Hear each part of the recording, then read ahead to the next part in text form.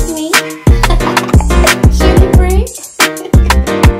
It's me. Shanty Bree. You have to see. It's me. Shanty Bree. Duh.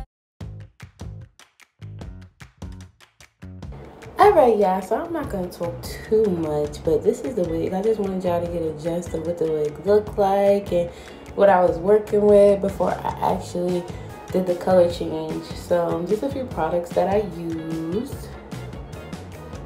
So stay tuned. But I do want to make this clear. Normally if I do it, depending on what color I'm going for, I really just wanted like a cute brownish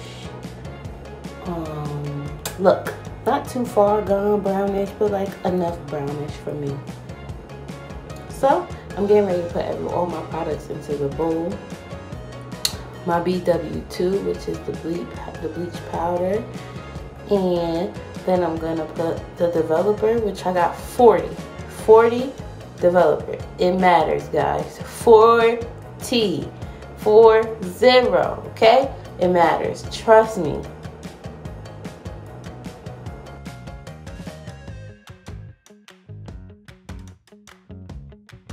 So I also want to make it clear that I did not use too much, guys. I know you think that I did, but I really didn't.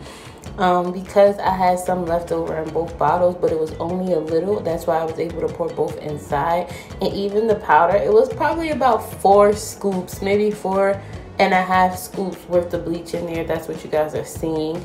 And as I'm scooping that up, as you can see, the steam is coming from the hot water that I already have in the sink.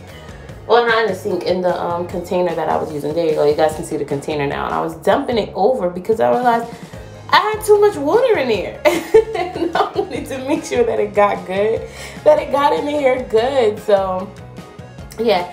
And basically, when you do this, you want to make sure that it's not too thick. You just want it just right. Like,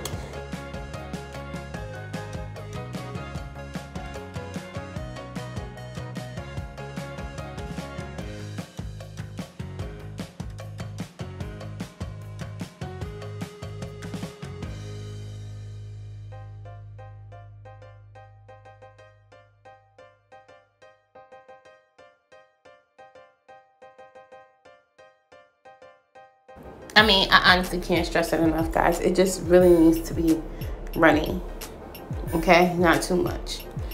So, yeah, basically this is what I'm doing. I'm mixing it to get that good texture to where it's just nice and runny and flowy. You know, like, I'm gonna say like milk a little bit. Like milk a little bit. And then I'm just gonna go ahead and dump it in the hot water. And y'all see the steam? So that water is hot, guys. Don't go ahead and try to do it with no cold water, warm water. You need that water hot, like hot. And then that's basically what it should look like. You see it? It looks like milky water. That's what it should look like. So now I let it sit for about 5 minutes. You guys see it? I pulled it out, brushed it down, brushed it down, brushed it down. And you know, just to make sure that it gets through evenly. So guys, after I let it sit for another 5 minutes, which was 10 minutes altogether, the whole process, guys, what I did was I let it sit for 5. I brushed it out to get through all the strands evenly, and I put it back in for another 5 more minutes, then pulled it back out. Excuse my man in the back, y'all. He's so nosy. He want to be seen so bad on his camera. Y'all say hi to him. And then I brushed it out again after the additional 5 minutes. And this is, you can start to see it already, the color that it's already changing. Now, I only let it sit for 10 minutes, guys, because I did not want it to be that light. I wanted my color just right. I wanted like a pretty light brown. I didn't want it too much too far gone, okay? And pretty much after that, I just washed it, conditioned it. I let it sit in the conditioner for about 20 minutes. And then I re-washed it out. I pretty much sped it up the whole time after that because most of y'all already know how to wash and dry. So pretty much what y'all see is what y'all get. Like I said, I didn't want my color to be too light, so I didn't keep it in too long. But if you guys choose to do a brighter color, you guys can definitely do it longer. But basically, I just showed you how to do it.